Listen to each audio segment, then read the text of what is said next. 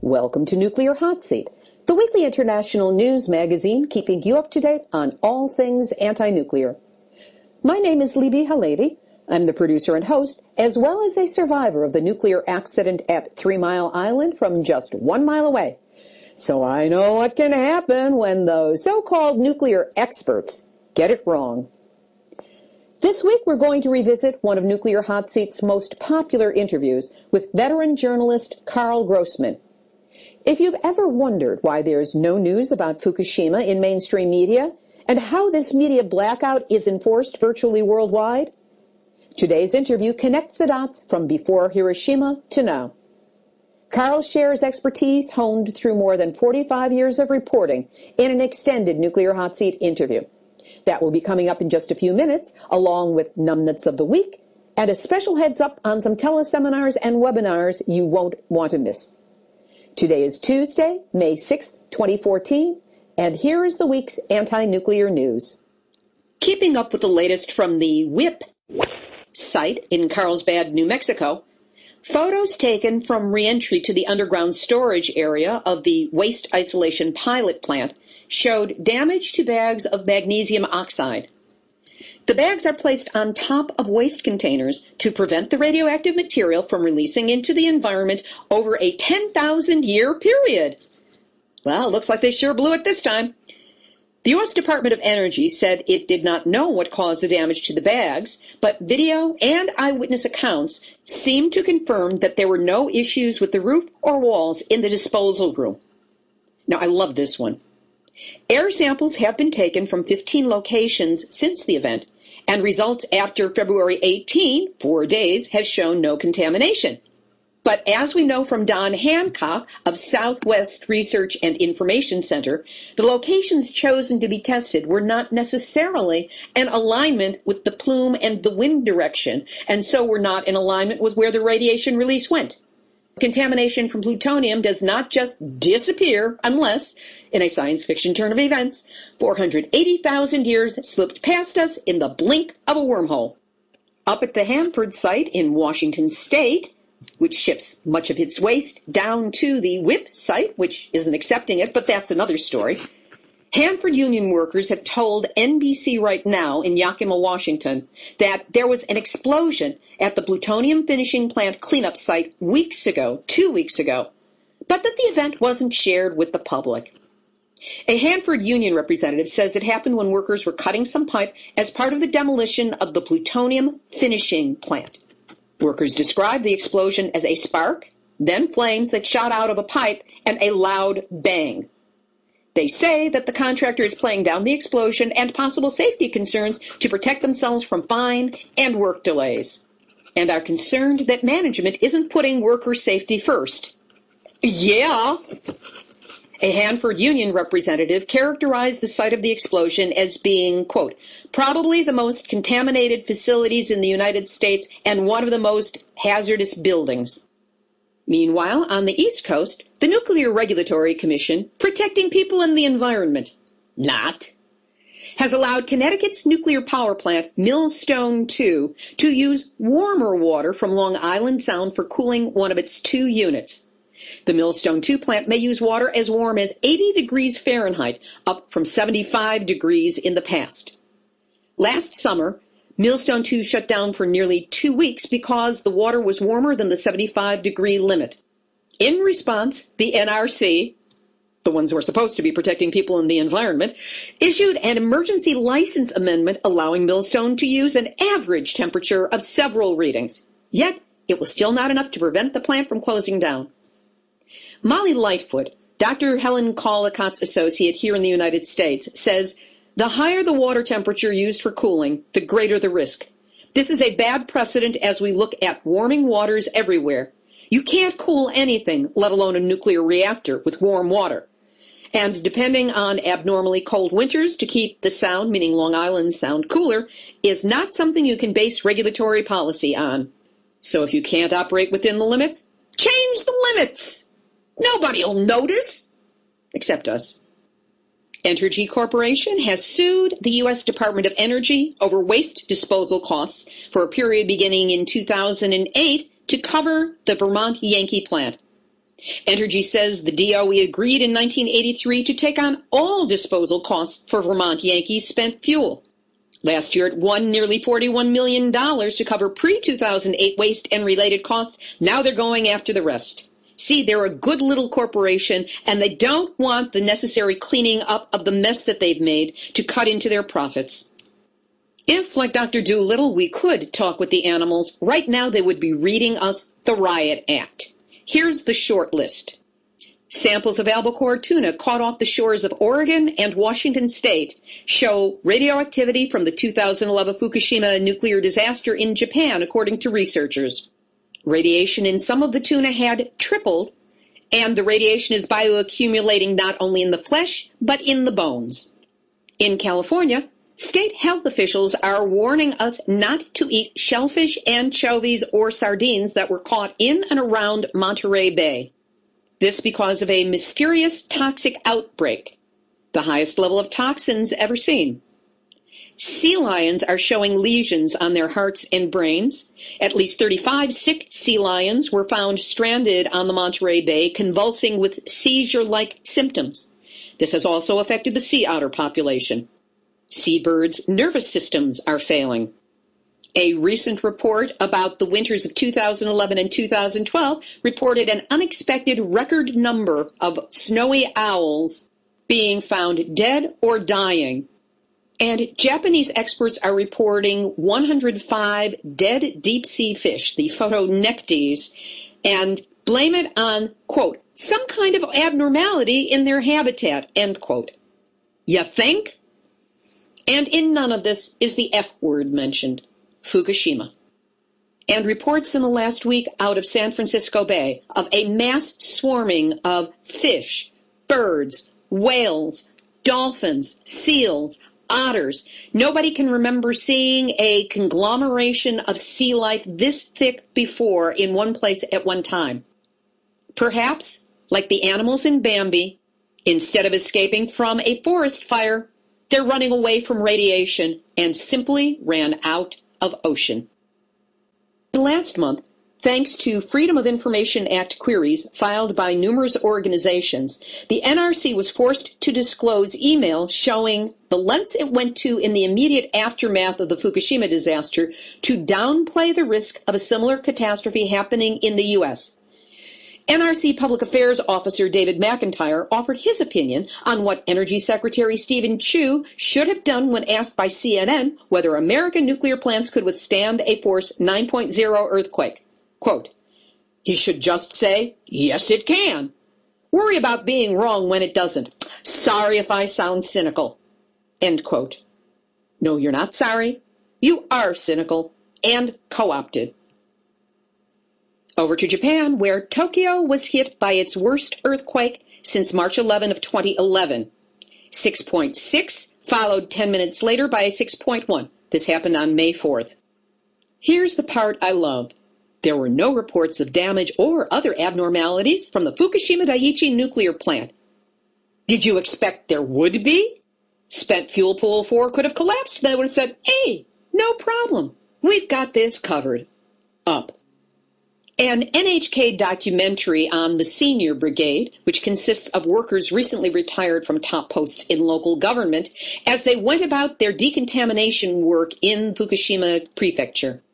These people believe that radiation levels will go down after decontamination. The team went to gather mushrooms, one of them saying, this will taste great deep fried. If the radiation counts were low, they hoped to report the good news to the townspeople. Instead, what did they find? The mushrooms had 62,700 becquerels per kilogram of cesium. That's 627 times the safety standard in Japan, or 57 1/4 times the safety standard in the United States. A shocking number. The documentary did say they're waging an endless fight against an invisible enemy. And now, Nuclear hot seat, nuclear hot seat, nuclear hot seat, NUMNUTZ of the week. It's a compound NUMNUTZ this week, brought to you by TEPCO. 1 month after being put in charge of, listen to the word, decommissioning Fukushima Daiichi, sidebar, you cannot decommission a disaster. All you can do is mitigate it. Anyway, after being put into this position, Naohiro Masuda talked with World Nuclear News about his priorities for the site and the workforce. The article is so convoluted in its double talk that I am going to post a link on the website. Nice to be able to say those words again. But here's the part that really hit me. At one point in the interview, he said that one of his goals is that he wants to reduce the use of full face masks where he can on the 1,200 workers on the site. These masks, he said, have a range of effects. They are used to reduce internal radiation dose, but they slow down work hugely and lead to problems with communication and the quality of the work done. Properly zoning the use of masks is Masuda's top priority to improve conditions for the staff. He is out of his mind. Proper zoning? Hell, if I had to go to Tokyo for any reason, which I can't imagine, I would wear a face mask from the time I got off the plane. Meanwhile, TEPCO has reported an annual net profit of $4.3 billion in U.S. currency. Woohoo! Nothing like having a nuclear disaster to really boost your profits. Yet the company is complaining about the need to continue to support those people who had to be evacuated from the disaster zone, and it will be cutting off all money to them by next March. What kind of reparations are they still promising to those evacuees? Well, I'm not saying that the money goes to them, but last July, President Naomi Hirose of TEPCO and TEPCO Vice President Gengo Aizawa each had 1 month of their salaries cut by 10% as a penalty. This for delaying disclosure of the leak at Fukushima Daiichi. Why is there no nuclear crimes tribunal to smack these people silly upside the head and put their priorities where they need to be? TEPCO, you are beyond reason. You are beyond conscience. And that's why this week, and probably every week, you are Nuclear Hot Seat, NUMNUTZ of the week. 2 short international pieces. Hot particles, nuclear fuel fragments from Fukushima, were detected in air samples taken in Svalbard, Norway. This supports findings that radionuclides emitted from Fukushima were quickly dispersed around practically the whole northern hemisphere within a few weeks of the accident. And because of the conflict between Ukraine and Russia, Adi Roche's Chernobyl Children's International, a charity that does humanitarian medical work in eastern Ukraine, recently had to cease its operations there. Interview in just a moment, but first, we're back! That's right, the Nuclear Hot Seat website is up again after what was labeled a brute force login attack, originating variously from Japan, Saudi Arabia, Bosnia, and heaven only knows where else. We really are international. Now, the site is not yet in perfect working order. We're working on it. And we're also going to be upgrading with a new theme, a new template, that's going to give us even more security than we already have, which is a lot, as well as more searchability, and this one I really love, the ability to translate the written content into other languages. Now, all of this does not come without a cost. To those of you who have already donated to help us meet the expenses, thank you. We could not have gotten this far without your assistance. Now, more help is still needed to meet this next challenge. So if you can, please go to nuclearhotseat.com, the homepage, scroll down, and there it is, once again, that big red donate button. Please use it. It is secure to PayPal.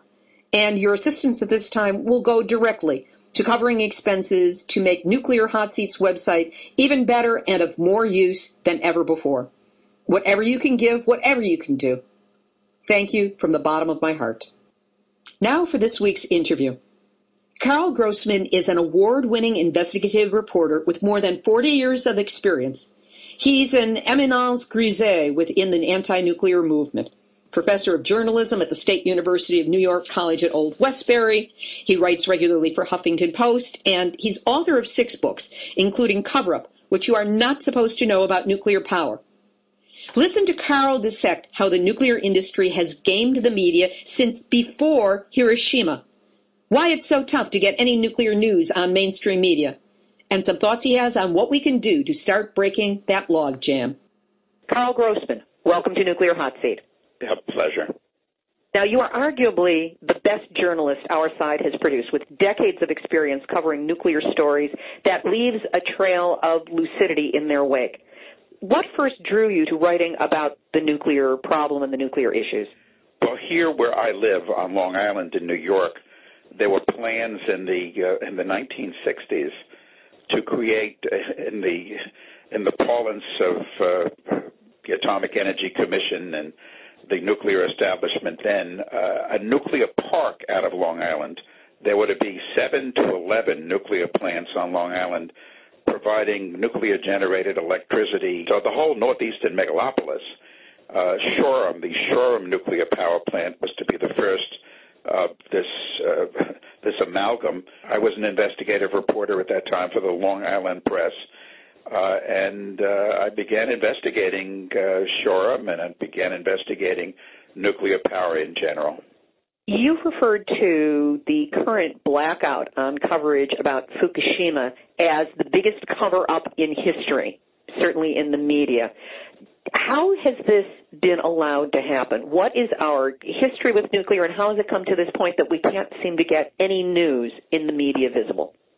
What we're undergoing now, which is a huge cover-up, indeed, the first book I wrote about nuclear power, it's titled Cover-Up, What You're Not Supposed to Know About Nuclear Power, and cover-up is the operative word when it comes to nuclear technology, the suppression of information. It's been going on since the advent of nuclear technology, keeping people in the dark, not letting us know about the lethality of this technology. March of last year, the catastrophe of Fukushima, we're living not just in the aftermath. I mean, that's an ongoing disaster, an ongoing catastrophe. But you wouldn't know it from media. I mean, there's nothing. When was the last time you read or heard or saw regarding mainstream media any information about Fukushima? People, lots of people, are going to end up dead, not just in Japan, but all through the world, because of the radioactivity released and continuing to be released out of those, we're talking about 6 nuclear power plants at Fukushima Daiichi. But the media have been basically silent. I mean, Joseph Goebbels, the Nazi propaganda minister, would smile in his grave to see how the nuclear establishment has handled quite successfully the Fukushima disaster. How has this been possible for a story of this magnitude to be manipulated out of public consciousness so that even the best, most dedicated reporters are either not able to cover it, or if they cover it, they aren't able to get their stories placed? There's a long story behind that lack of story. The beginning was the Manhattan Project. This was the crash program during World War II to build atomic weapons. And Leslie Groves was the head of the Manhattan Project, and he made a special visit to the New York Times, and he made arrangements, Leslie Groves did, to hire the Times science reporter, William Lawrence, at the Manhattan Project. An excellent book on this. I mean, I've written a lot about it, but a superb book that I would recommend is News Zero, the New York Times and the Bomb, by Beverly Keever. She details in the book how General Groves goes to the Times, negotiates with its publisher and its top editorial people, having Lawrence go out to the Manhattan Project. His salary, she writes, would continue to be paid by the Times to his wife while he would be on government salary. This is the beginning of disinformation on nuclear. So these meetings took place actually before the atom bomb was created, but while it was still in the developmental process and it was still completely hidden. Is that correct? The Manhattan Project was an ultra-secret project, but in the thinking of those behind it, even then, controlling the press, suppressing the press, lying to the press was pivotal. I mean, you could defend some of what happened to a degree. It was World War II and so forth. Well, for example, when the United States first tested a nuclear device, it was called the Trinity test. It was out in New Mexico. Alamogordo. This is the Alamogordo bombing range. This is a month before the bombs were actually dropped on Hiroshima and Nagasaki. They would have this device explode in the middle of the night, and it would light up, and it did light up a good portion of the Southwest. How to keep that from an inquiring media? How to lie about it? Well, Lawrence, the New York Times reporter, it turns out, writes a press release prepared to be issued once this device is ignited, claiming there had been an ammunition dump explosion. It's given to the Associated Press when inquiries begin to mount, and that's what the press went with. A very small story had been that there was an ammunition dump explosion at the Alamogordo Range. So this is the start of the media manipulation that we were not being forthcoming even at the beginning. There may have been security reasons back then, but they were already thinking far in advance of how to spin the story to take people's eyes off of what was actually happening. As you say, it was the war, there were security reasons and so forth, but what soon happens is equally outrageous. Lawrence pleads to go on the Enola Gay, the B-29 that drops the first atomic bomb to be used in war on Hiroshima. They wouldn't let him on the Enola Gay. They allowed him on a chase plane that followed the bomber that went into Nagasaki. But the bombs are dropped, and then he writes a story. I mean, I've seen it on microfiche in the New York Times about now. He writes about the Trinity test being present. It was like being present at their creation. I mean, he lauds what he has seen. And furthermore, he has prepared, Lawrence, a 10-part series on the wonders, the glories of the Manhattan Project, which is distributed by his paper. Now he's back in New York. His paper, the New York Times, to newspapers all around the country for free. And the series does not use the word hardly at all, radioactivity, period. And then Lawrence goes on for years, writing about the wonders, the great things about nuclear technology. So we have a basis already for the first news about this new technology being rigged. It's all pre-written. He's lauding it. He's on the side. He's actually been in the pay of the nuclear industry, the nascent nuclear industry, the government, before he actually gets the story out, but it's already prearranged that it was going to be positive with no criticism. So from that point to later in the process, how did the media evolve around the nuclear issue? From right off, William Lawrence is one reporter for a very important newspaper. That's why Groves went to the Times, considered the paper a record. But this becomes emblematic of the general situation. For example, just let me read perhaps the first couple of sentences in my book, Cover Up. You've not been informed about nuclear power. You have not been told, and that's been done on purpose. Keeping the public in the dark was deemed necessary by the promoters of nuclear power if it was to succeed. Those in government, science, and private industry who have been pushing nuclear power realized that if people were given the facts, if they knew the consequences of nuclear power, they wouldn't stand for it.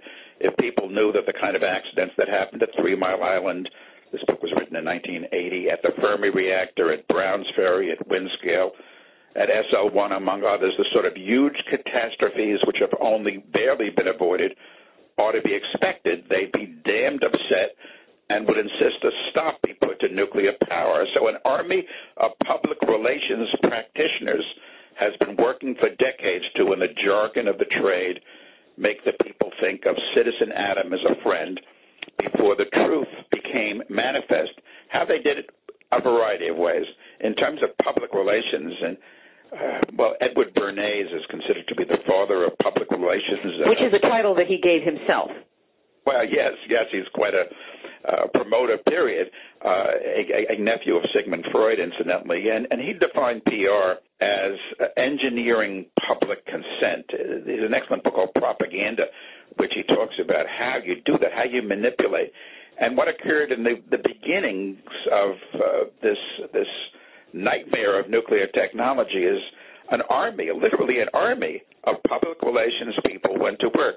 They worked at the National Nuclear Laboratories, which still to this day have huge PR staffs. They worked in the industry. And when you talk about nuclear power, nuclear technology, it isn't just big business. It's big government and big science working hand in hand with big media.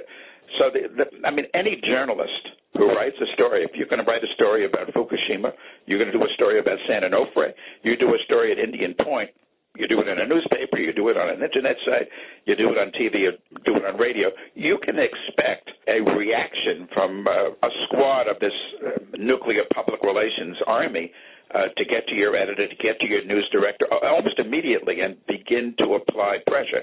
But it's more than that, too. It's who owns the media. I mean, the Coke and Pepsi of nuclear power worldwide are General Electric and Westinghouse.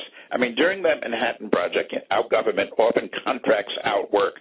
You'll go to a government site and you'll see security is whacking hot. Our government loves to do that. And during the Manhattan Project, a lot of the work was done by General Electric and Westinghouse, these two huge corporations. And afterwards, historically, 80% of nuclear power plants worldwide are of General Electric or Westinghouse design and or manufacture. Again, the Coke and Pepsi of nuclear power. What company for decades owned NBC and all the various offshoots of the CNBC and General Electric? What company for many years owned CBS? What is Westinghouse? Westinghouse. So here you have, the Coke and Pepsi of nuclear power owning these media institutions that, if you believe in the press being a watchdog, that is the press's mission, and I believe that is the press's mission, and that, in fact, is the ideal in the United States for free and independent press so that we can hold the government's feet to the fire under any circumstance and be the informers to the public. The framers of the Republic figured out we'll have checks and balances, a legislative and an executive judicial branch checking and balancing each other, and then a free press being a monitor, being a watchdog of the whole kit and caboodle. And those behind the nuclear juggernaut they've endeavored for years to corrupt that, to compromise that role of the media, that role of the press, so they could continue with this. One can't imagine a more deadly way to boil water, which is all nuclear technology is about, using fission to boil water. Carl, let's roll this back just slightly. Shoot. When you're talking about corporate ownership, I'm wondering, was there an actual mechanism in place that went from corporate owners to the network, to the individual station, to the news director, to the assignment editor, to the reporters?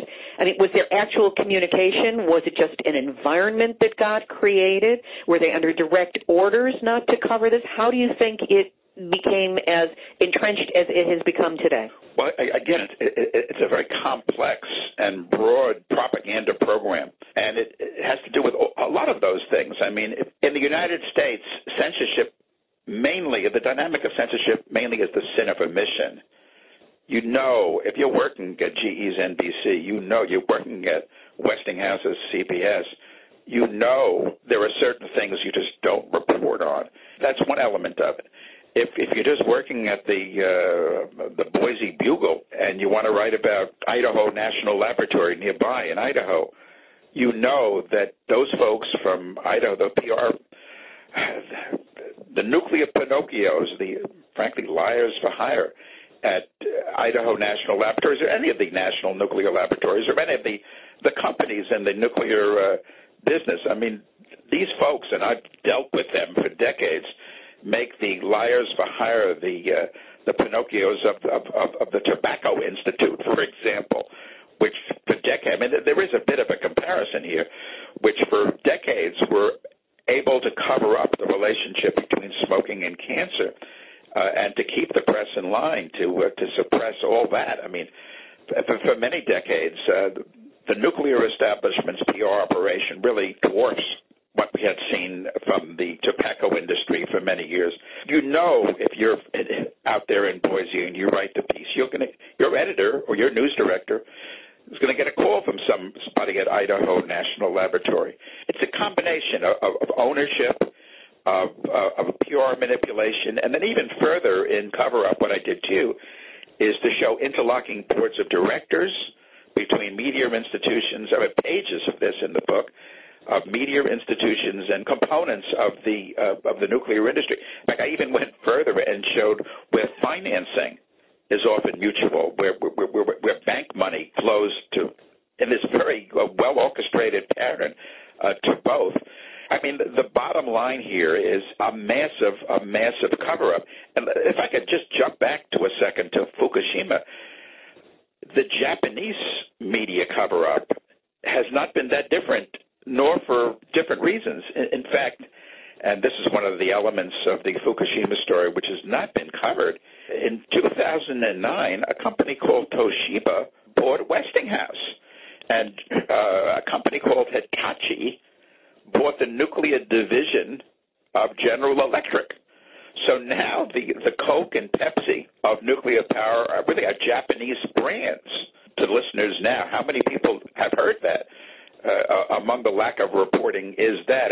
That's given a very important additional reason for the power elite in Japan to cover up so emphatically, so fully. And now we've had the problem that even though Japan made that, Prime Minister Noda made the announcement that he was going to set a path for no nukes by 2030, and then the 2030s, the U.S. stepped in with tremendous pressure, and they've had to backpedal from that position. Well, and also the nuclear, in fact, it's called in Japan the nuclear mafia, which is a pretty good term. We're talking about Japan's nuclear interests, besides U.S. pressure. Has resulted in, we're going to go renewable, we're going to do what Germany's done, we're going to, it's so nuts to have over 50 reactors on this chain of volcanic islands. I mean, disaster, catastrophe was being essentially asked for. But in terms of the media in Japan, the same sort of pattern that I've explained has been the situation here in this country for many decades. PR manipulation of dominating, but a lot in Japan had to do with advertising by the nuclear utilities and so forth. And since 2009, here you have these two huge gorillas in the nuclear technology field, Westinghouse and GE, coming out of Japan. So in many respects, the U.S.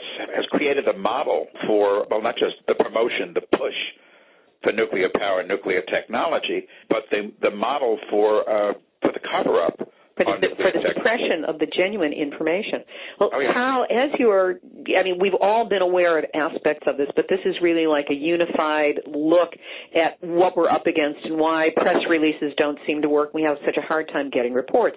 Is there, in your vision, any media organization or outlet out there that has the power and the independence to cover this? And how can we who are in the movement move forward in such a way that we are getting this information out so that people can at least have the facts to consider around nuclear as opposed to just the manipulation? Well, I think there's at least two routes here. One, people must do what they can to get media to move on the story. I mean, to call, to demonstrate, to do the media event, the protests, the demonstrations that media will cover if they won't cover the very issues, to write those letters to the editor, to try to push mainstream, for what it's worth, as much as you can, to do what the press should do, to deal with the nuclear Pinocchios in the correct way, which is like, get off my back, let the reporters do the job that they're supposed to do. So try to do what one can with mainstream media. And while I'm on that subject, and this gets into a whole other area, the whole issue of reforming media in this country, and there's a whole important ongoing campaign to do something about the monopolization and consolidation of media in this country, the corporate control of media, and so forth and so on. Then the other major route has to do with, and this is very revolutionary, it's really only come about in recent times, using the new technologies of media, new media, like your media, to get the information out, to use the Internet in full, to to do what you're doing in terms of audio. I have a company, it's called a nonprofit, it's called Enviro Video. And over 20 years, we've produced television programs providing people with information which is, well, too hot for television, mainstream television. But you can just go to envirovideo.com, which is also programs are distributed on Free Speech TV to 200 cable systems around the country through DirecTV and well, you're going to give me a list of media connections, of online connections for that, and they will all be posted with the podcast so that people can just have some click-throughs to be able to start discovering these rich resources that you have. They're rich resources, but what I'd like to say is people have to be empowered to make their own media. A very important issue in recent times about nuclear power is it's become clearly obvious that it's unnecessary, that safe, clean, renewable energy technology can absolutely substitute, can provide all the energy, all the power we need. So the other thing media feel they have to do is not just to sugarcoat nuclear technology and hide the awful dangers, even in the face of a Chernobyl, in the face of Fukushima, but to discard, to harshly criticize, to ignore the fact that say, clean, renewable energy technologies are here today and nuclear is not needed. And here on the East Coast, you take a paper like the New York Times, or even worse, Rupert Murdoch's New York Post, campaigning for, right now the Nuclear Regulatory Commission wants to extend the licenses of those two Indian Point plants, which are just 24 miles north of New York. The NRC has already extended the licenses. Nuclear plants were never seen as operating for more than 40 years because the radioactivity so embrittles the metals, and just the machines cannot run safely after 40 years. This has always been the conclusion. And in any case, the NRC has now allowed more than 70 of the 104 nuclear plants in the U.S. to run to 60 years, is talking about allowing them to run for 80 years. 80 years, can you imagine? That was when they introduced a campaign called Is There Life After 60? You know, they were trying to make a joke out of it, but they introduce the idea and then they start building on it, and that becomes the campaign. Imagine being in a car, 70 years old, rolling along on your local interstate. And not only have they been doing the license extensions, the Nuclear Regulatory Commission, which is really the Nuclear Rubber Stamp Commission for the industry and the nuclear establishment, but the NRC has been rubber stamping uprating. In other words, allowing these nukes to run hotter and harder. I mean, speaking of asking for disaster, but meanwhile, as I say, there's the New York Times, and there's the New York Post, and there's Newsday, another major newspaper in the New York metropolitan area, saying, no, we should allow these Indian Point plants, which are also on earthquake faults like Fukushima. Well, and also the terrorists from 9/11 flew directly over Indian Point, and it was actually considered as one of the possible targets.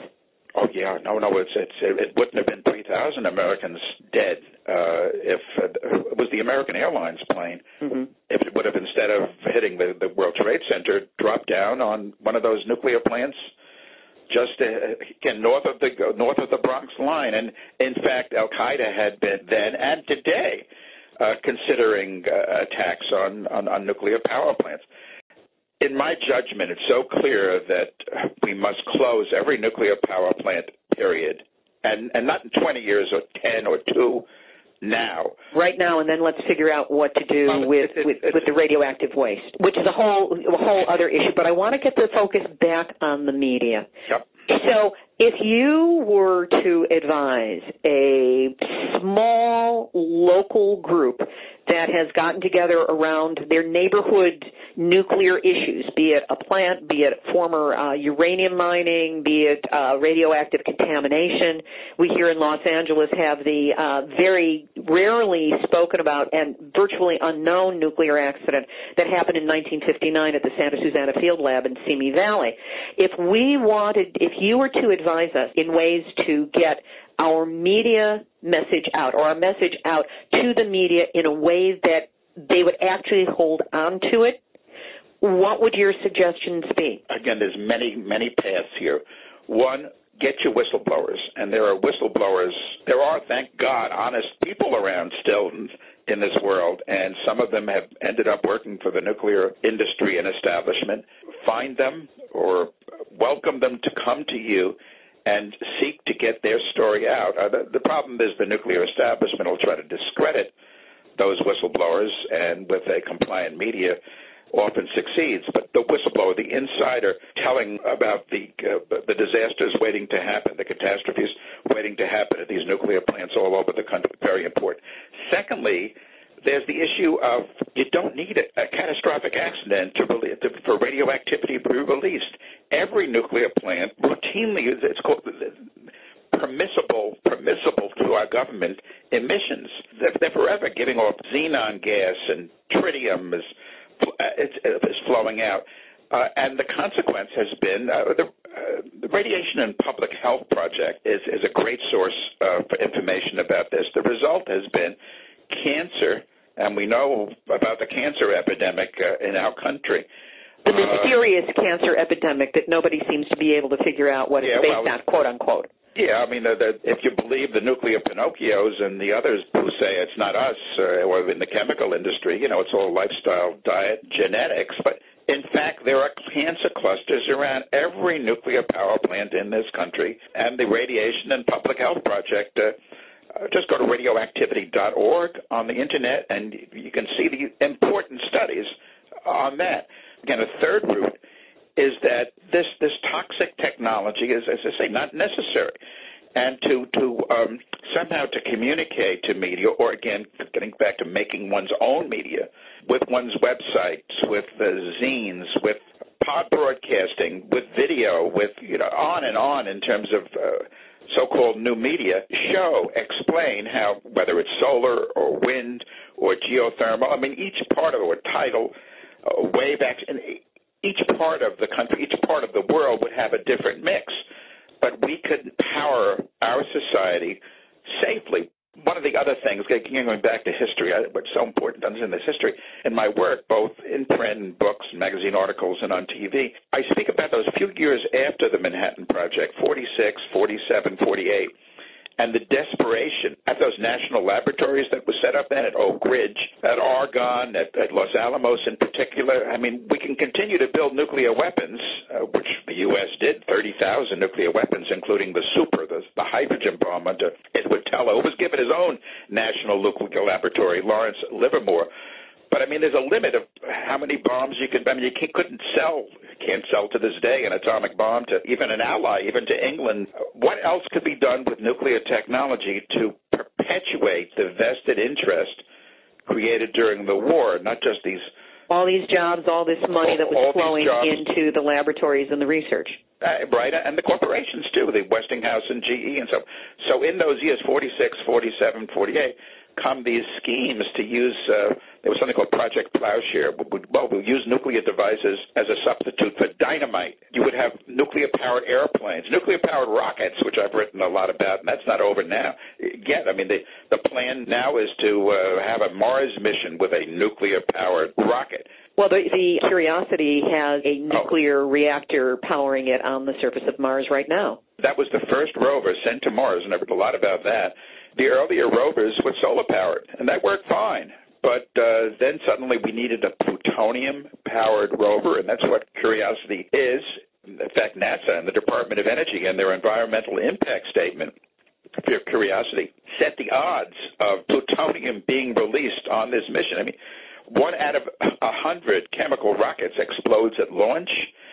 There's been accidents in the U.S. nuclear space program with the worst was in 1964. A SNAP-9A plutonium system aboard a satellite came hurtling back to the Earth with the satellite. It failed to achieve orbit. It disintegrated in the atmosphere, spreading plutonium-238, which is actually more radioactive than the plutonium-239 that's produced in nuclear power plants or is used in weapons, spreading plutonium-238 all over the planet. Indeed, Dr. John Goffman, at the University of California at Berkeley, an MD, PhD, in fact, earlier involved in the Manhattan Project until he saw the light, speaking of honest people, had long connected the SNAP-9A accident in 1964 to the spike at the time of lung cancer globally. And in fact, if you look at a book on solar photovoltaic, you'll see how NASA was a pioneer in solar power. Yeah, why? Because of this disaster involving the SNAP 9A, and it went to solar power then for satellite. The International Space Station is powered by satellite.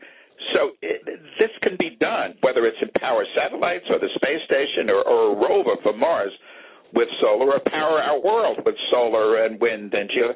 It all can be done. The key here, back to, the issue of media, is often if you don't have a press, a vigilant, tough media, an honest, independent press being there, things are going to get out of hand, really get out of hand. And again, from the very beginning, from the outset, those behind the nuclear push realized that they would have to, in any way they could, suppress the press, to limit the press, to control the press, to cover up. And they have. And it's a matter of life and death. It's our life and death. It's our job today. It's our mission today. It's our great need today to somehow break the cover-up, to have people understand. I mean, when people understand, like after Fukushima, for example, where people got the information and then where they had, and this is very important, to some sort of democratic process to exercise their discretion. For example, in Germany, after Fukushima, suddenly the folks there really got the message.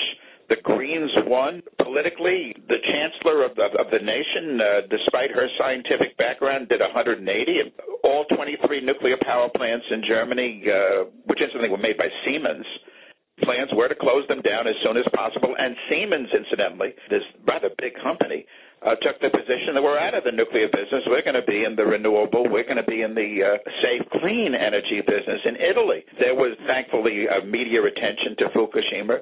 And Berlusconi had wanted to revive nuclear power in Italy, but there happened to be a referendum scheduled, and boom, 93% of the Italian voters voted against it. The end of a nuclear revival in Italy, and so forth and so on. So really, the suppression that's going on here is crucial to a continuation of a multi-billion-dollar industry from people who don't see that you can't do anything with money when you have killed off the future of life on Earth. Yes. And just to jump to the American political scene, I mean, Congress is in the pocket of both the nuclear industry and these national nuclear laboratories all over the place.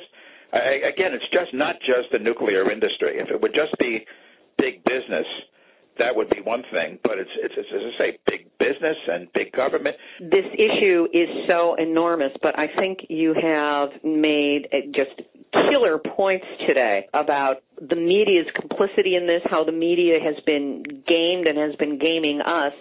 And I'm wondering if you have any final words of advice you might give to those of us who are activists as to what we can and should be doing to move forward in getting our word out, trusting that the small steps will add up to large steps will add up to us being able to turn this around. This is kind of like World War II in a way. All kind of things are going to have to be done and must be done and have to be done. The plan for those 7 to 11 nuclear plants on Long Island was finally stopped by people functioning politically, doing direct action, by attempting to influence media and making their own media. I mean, a variety of tools were used, and the result was, Shoreham, though it was completed, the first of the series of nuclear plants never went into commercial operation. It was closed. And the scheme for a 7 to 11 nuclear plants never got off the ground. Likewise, I think people have to use whatever they're comfortable with, whether it's civil disobedience, direct action, media work, political work, legal work, whatever, and do it locally with your local anti-nuclear group, your local safe energy group, doing it nationally with organizations like Beyond Nuclear, the Nuclear Information and Resource Service, Greenpeace, among others, and become active on this issue, very active on that. Decades ago, the slogan was active today or radioactive tomorrow. And I'm afraid, well, as the fallout from Fukushima continues to spread over this country and over this world, people are becoming impacted by that radioactivity. We must stand up and just stop this demonic force that has warped our energy future and in terms of media has just corrupted American media. Karl Grossman, this has been an amazing talk. I think you have given us plenty to think about. What I'd like to do is let people know what your website is, because you do have available a free download, your book, Cover Up What You Are Not Supposed to Know About Nuclear Power. So would you please give us your website? Yeah, it's just people should go to Karl Grossman, Karl with a K, Grossman, one word, .com. And the folks who published Cover Up What You're Not Supposed to Know About Nuclear Power actually wanted to put out a new edition after Fukushima, and I wrote a new intro, a 20-page intro, and nowhere. They couldn't get any interest in a new edition, but the publisher then just put the book right online, and you can download it for free online. Lots of documents and all that, and that new introduction in terms of television. Just go to envirovideo.com, one word, envirovideo.com. One I would suggest, this is one on Chernobyl, which I did 6 days before Fukushima, March 11th, began, and then I added a piece on Fukushima. It's called Chernobyl, A Million Casualties, and that's based on, speaking of media cover-up, a very, very important report, a book, published by the New York Academy of Sciences, done by a team of European scientists, saying that the consequences of the 1986 Chernobyl disaster, excess deaths, particularly cancer, all around the world, and they present medical evidence of this. We're talking about 985,000 deaths they connect to Chernobyl. Have you read about that? Have you heard about that? Have you seen anything about that on mainstream media? Mainstream media, no. I've only heard about it through our own channels. You can watch that program for free, either at envirovideo.com or envirovideo.blip.tv. And just Google my name, and you'll see like many, many, many, many articles. And folks should get active themselves, too, in terms of gathering information, disseminating information. I mean, this media revolution that we're undergoing, I think, can do an end run around, a successful end run around the hold of traditional media institutions by these evil influences, such as those behind nuclear technology. Oh, my God, can we bottle you? Karl Grossman is an investigative journalist who has specialized in reporting in a variety of media on nuclear and other issues for more than 45 years. Thank you so much for being with us today on Nuclear Hot Seat. A reminder that the full story of how I got from 1 mile from 3 Mile Island to my current position with Nuclear Hot Seat is written out in full in my new nuclear memoir. Yes, I glow in the dark, 1 mile from 3 Mile Island to Fukushima and beyond. It's available on Amazon as a Kindle. You can get free software to read Kindle on any digital device. And know that the book is not only my personal story, it's also a guidebook as to how people can learn more about the nuclear issue and become involved themselves. Thanks for supporting me with your purchase, and I look forward to having you read and enjoy it. For our activist shout-out this week, we hear from Scott Portsline of 3 Mile Island Alert in Harrisburg, Pennsylvania. Later this month, our friends at the Nuclear Information and Resource Service is holding another important webinar, and we are inviting you to join us for 90 minutes to discuss how the Nuclear Regulatory Commission manipulated and rigged their latest severe accident consequences study.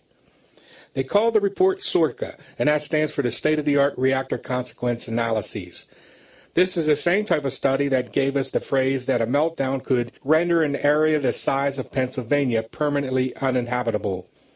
That line, made famous in the China Syndrome, actually came from the NRC's Rasmussen report. Now, we are inviting activists and reporters to join us to learn about the faulty conclusions of SORCA. The NRC has a history of questionable or faulty probabilistic risk assessments, and SORCA is another. We have concluded that the NRC will be forced to withdraw its accreditation of SORCA as it did for the Rasmussen report.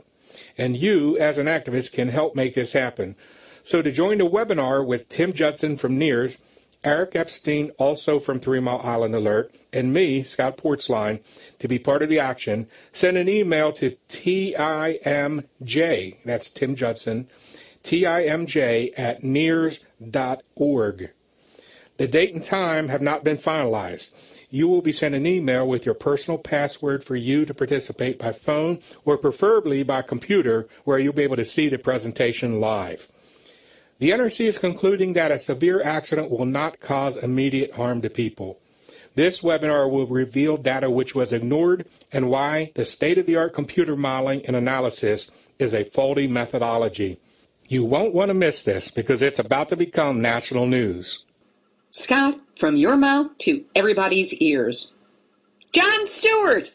Don't know how to make nuclear funny? Ask me! I'll get to him yet. Here's today's final thought. Learning about radiation and all the negative news around it can be in many ways as toxic as radiation itself.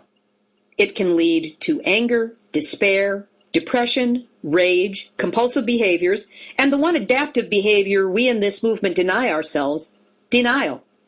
We face the radiation beast all the time, and truly it can suck the joy out of life and leave us flat on our backs. To deal with physical protection from the impact of radiation on our lives, I'm developing a series of teleseminars on radiation awareness and protection with Kimberly Roberson, founder of the Fukushima Fallout Awareness Network. Kim has a private practice as a certified diet counselor and nutrition educator. She brings decades of experience, activism, plus her amazing credentials to these teleseminars. I bring research and interviews I've done over the past several years for Nuclear Hot Seat. I bring the research, education, and what I gleaned from interviews that I've done over the past several years from Nuclear Hot Seat, as well as my own explorations into how to preserve my own personal health. We'll be breaking this program out to the general public as of June, and as we get closer to the launch, I'll let you know more about it. As for the less tangible impact of radiation, we need to take care of our hearts and of our spirits. To that end, I'm currently researching a monthly series of interviews to take place outside of Nuclear Hot Seat that will cover more spiritual and energetic ways of resisting the negative nature of all things nuclear. The goal is to uncover and share the most advanced, esoteric ways for us to get beyond the fears and into our personal power. Body, mind, and spirit. Have to take care of it all. I'll let you know when that series is together as well. This has been Nuclear Hot Seat for Tuesday, May 6, 2014.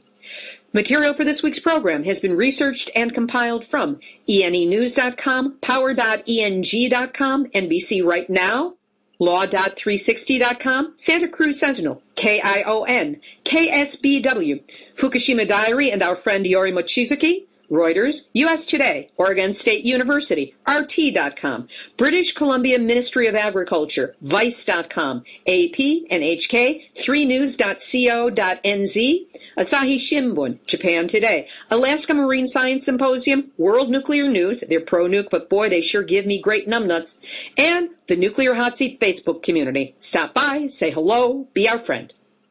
Special thanks this week to Mike Fluke and Richard Viasanov again for their ongoing help with the website DHack and installation of some kick-ass security measures. Theme music for this show was written by me, sung by Marilee Weaver. Nuclear Hot Seat is syndicated by UCY.TV. We're now on 3 times a week, including a flashback random replay on Tuesdays. Our archive is available on iTunes, and yes, it's back on the website. Yay! And with the new theme, it will be searchable. Nuclear Hot Seat is the activist voice on nuclear issues, so if you have a story lead, a hot tip, or a suggestion of someone to interview, send an email to info@nuclearhotseat.com. We are copyright 2014, Libby Halevi and Hardestry Communications. All rights reserved, but fair use allowed to nonprofit organizations and individuals. You have my permission to reuse this as long as you provide proper attribution, meaning the website, my name. Oh yeah, go on, click the subscribe button. We need to get subscribed and get this unity stronger and beat YouTube at their own game. Okay, that's what this is about. Like I say, go to the remix button, hit the remix button. That way you'll have this video and keep up with this. Otherwise, YouTube's just going to control us, guys, and it's really bad.